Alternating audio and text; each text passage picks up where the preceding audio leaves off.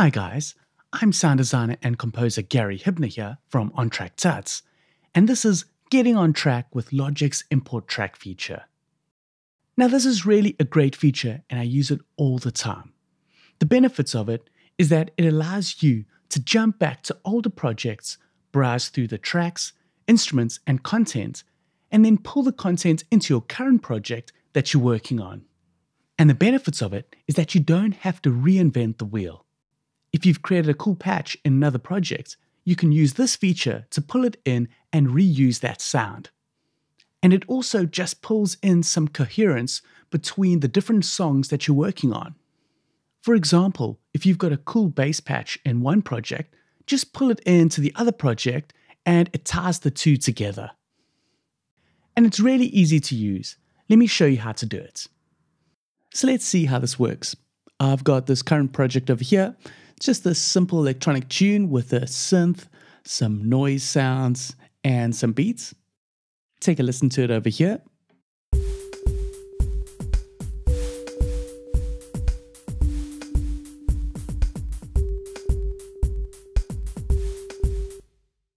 So the song's okay. I like this little synth elements over here, but I want to bring in some other elements in a previous project that I worked in. So I'm just going to save this project and jump to the other one. So I've jumped back here to a previous project, and what I really like is this patch over here with this techno chords on it. And I also dig these drums over here, so I'm just going to solo them and play them back for you. So what I want to do is take these drums and add a more rock element to that other electronic project. And I also like the sound of this acoustic bass over here. So what I suggest is just make notes of the tracks that you want to pull in. So I'm going to just jot down the techno chords, drums, and stinger bass. Now I'm going to jump back to that first project I was working on when we started the video.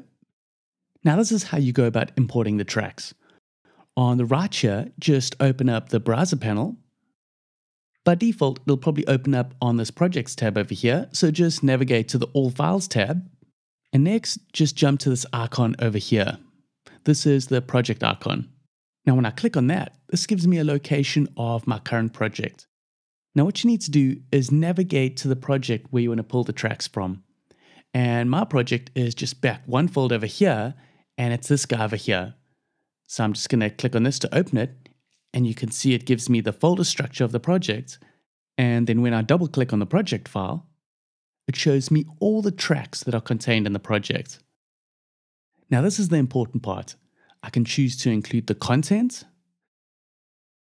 the plugins, plus I can also choose to add the send data, input and output, and automation data for each track. So now let's go through and choose the tracks. So I want to pull in this techno chords track over here. I don't need the content, but I want to add in the plugin that's on the track. Next, for the drums, I do want to include the content. So I'm going to take that and the plugin. Now, with the bass sound, I really like that as well, but I also don't need the content. Now watch this. When I go down over here and click Add, check how it populates my project with those tracks. Now, let's do some tweaking. I want to take this drum part here, remove that region, and then drag this one in. And these guys over here I want to mute. Now take a listen to the electronic track with these rock drums. So immediately it's getting closer to that other track because I've added in this drum element. Now I can jump to the techno chords and add in a part.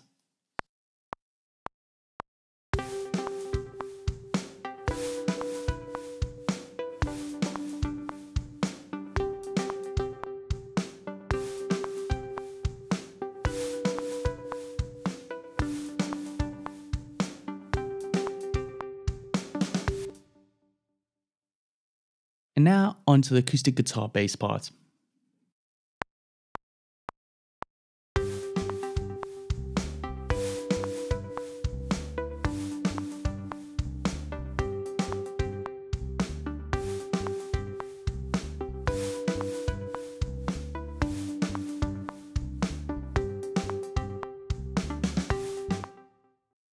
There's some out of town parts there, but I'm not too worried about that. I can fix that later with some quantization.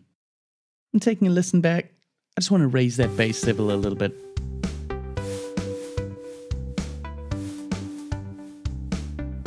Now that's just giving me some more coherence between the two tracks by tying in the drums and pulling in those techno chords and bass sound. And this will work obviously very well if you're putting together an album and you just want to gel all the songs together. So try it out, it's pretty cool. It saves you from sort of having to patch hunt through instruments by using stuff that you've really enjoyed in the past, and really just ties things together between songs. I hope this video has been helpful. If you liked it, give it a thumbs up. And also subscribe to my channel if you want to keep up to date and be informed of future videos. So that's how to get on track with Logic's import track feature. I'm Gary Hibner from On Track Tuts, signing out.